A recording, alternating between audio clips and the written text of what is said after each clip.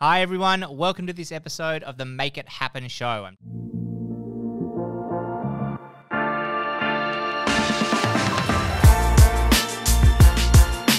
I honestly have never spoken about this before, and I hope I don't get myself in trouble, but anyway. It's so important to a lot of businesses, but it's hard to get right. Fear was a huge motivator. 20 years to become an overnight success. I got 56% in my HSE.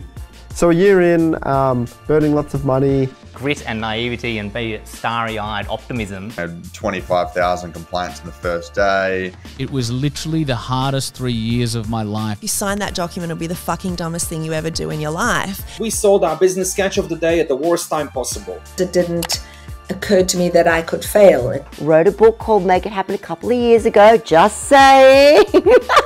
Let's get into it.